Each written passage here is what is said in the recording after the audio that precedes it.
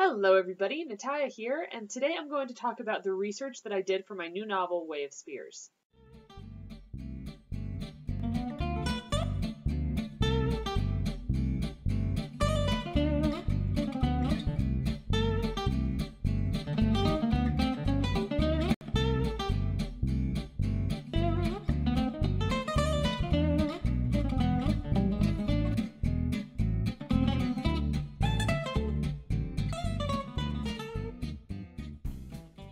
When I first started writing novels, I tried to research everything. I wanted to make sure that all of my information was factual and that I got everything right.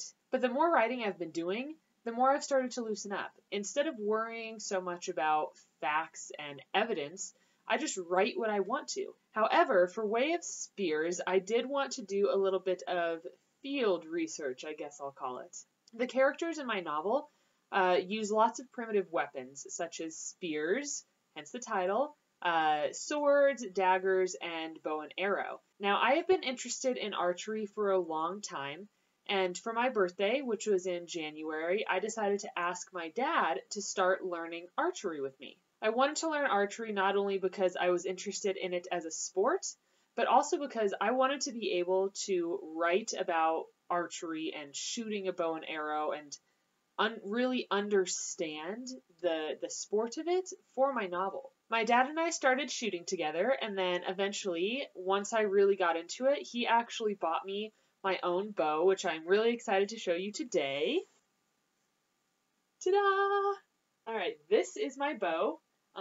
This is called a recurve bow because you can see here, these are called the limbs, and you can see how it kind of recurves.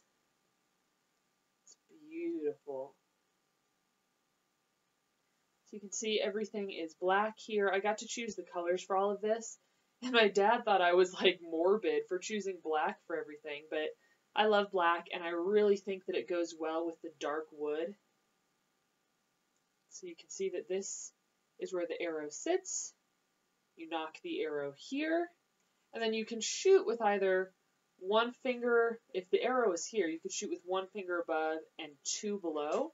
But I'm more comfortable shooting with three below, so that's why this is where my little finger pads are. Every bow has to be measured out to the person that is shooting it. So mine is 62 inches because of my height and my arm span, and the draw weight is 30 pounds. So depending on what you're using your bow for and how much upper body strength you have, that's going to affect the draw weight of this. I am not doing any hunting with my bow. It's simply for recreational purposes. So I didn't need a super heavy draw weight. For a recurve bow, I believe if you're going to be doing hunting with it, it needs to be 40 pounds or heavier, but I'm not positive. I've just recently gotten into this sport within the past couple of months, so I don't know everything about it yet, but I am having a lot of fun with it, and once I started shooting, I was really able to write all of the archery scenes in my book so much better because I understood how it worked. I understood how how you have to hold it and how it feels to draw back. Because I understand all of this now, I was just able to write it so much more realistically. You can see that when I pull this back, I don't want like a chicken wing arm up in the air, so you don't want this. What you want is a nice straight line. Sometimes I still kind of struggle with this. My arm has a tendency to pop up a little bit, but I'll show you a little bit better this time now. As straight back as you can kind of get it. I'm sitting down, so this is kind of awkward to be pulling this here because it doesn't really fit.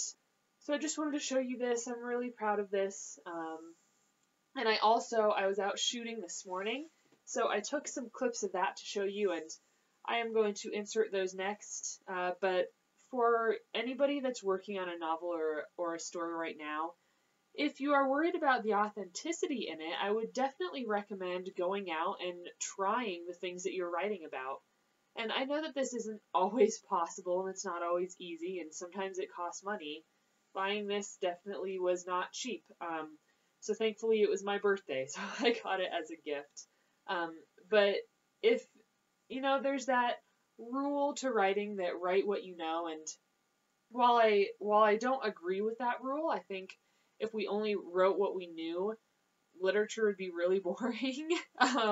I do think that there's something to be said about going out there in the world and just experiencing a lot of different things and experiencing what you're putting your characters through so that you can understand them better. And now that I am all done showing you my beautiful recurve bow, I'm going to insert those videos of me practicing this morning. All right, I'll talk to you guys later. Bye.